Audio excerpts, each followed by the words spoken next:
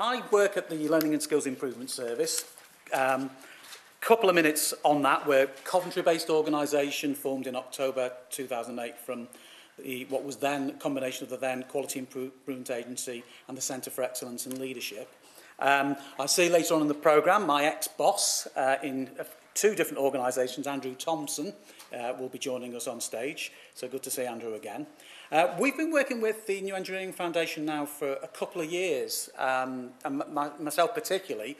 I guess I'm here because of that, and in a previous life, I spent a few years in an engineering faculty teaching microelectronics and then later on computing, and there'll be more on that later, if you'll pardon the pun. But what's LSIS's involvement in engineering and particularly in the STEM subjects? Well, we aim to be a sector-led organisation. That means doing what the community wants, what the STEM community wants, and we aim to develop capacity in the sector for self-improvement. So what does that mean exactly? Well, that means working with a range of providers across the sector and making things like grant monies available, putting on professional training programmes. I have the pleasure to not only manage the LSIS STEM programme, but the LSIS Subject Learning Coach programme, for example. Everyone here heard of subject learning coaches or got, let's just take a quick show of hands, got subject learning coaches in their organisations? That's quite a smattering. I'd say maybe 2/3 there.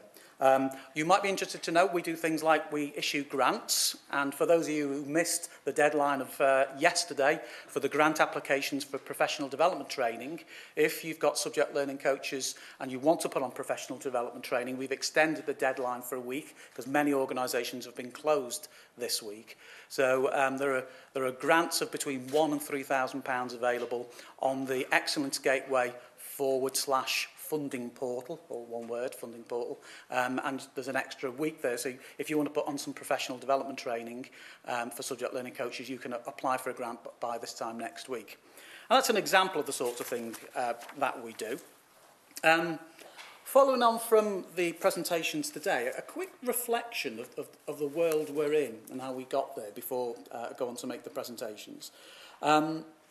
In 1965, Gordon E. Moore, the co-founder of Intel, introduced the concept of Moore's Law.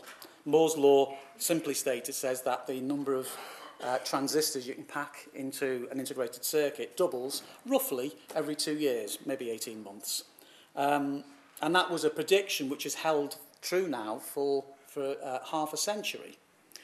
What wasn't so easy to predict and wasn't so evident at the time is the effect that this would have on everyday life, because this isn't just about computers, this is about what's happened to the rate of technological change. And technological change has brought about social change. We all now expect, as we heard before, that we are going to go on holidays to Africa and that we have to look at our carbon emissions and minimise those. And as Moore's Law has predicted, the amount of technology has also increased so that the rate of and pace of change has got ever faster. Talking about predictions, this wasn't one from, I think, from Tomorrow's World, but remember the prediction back in the 50s that as computers were invented, we'd all have greater leisure time? Didn't quite happen, did it? We didn't get greater leisure time at all. It drove the pace and the anticipation on. And as the pace of technological change, this has impacted on every area of engineering that you can think of. Demand for stronger and lighter materials, more economic processes, and basically the premise is that everything has to be better, stronger, faster, cheaper, more sustainable, and with little or no environmental impact. No pressure for the engineers out there. Okay.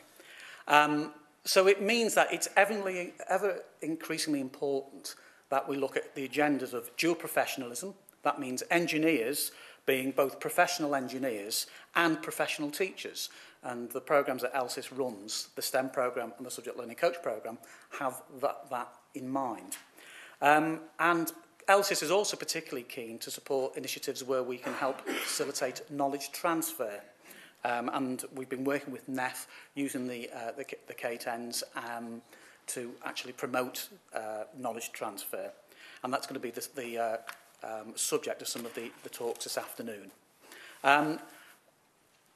The true grit of the North East unfortunately means that we've had to change the programme today because our colleagues from Gateshead haven't been able to make it through the snow. In fact, I was emailing yesterday saying I hope I can get through because it's been pretty bad up north. But we have a very able substitute in Lorraine Collins.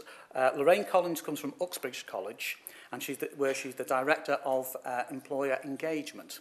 And what Lorraine would like to talk to us now for about 10 or 15 minutes is her perceptions of knowledge transfer from the perspective of somebody who's relatively new to the area. So Lorraine, would you like to join me up here? Thank you.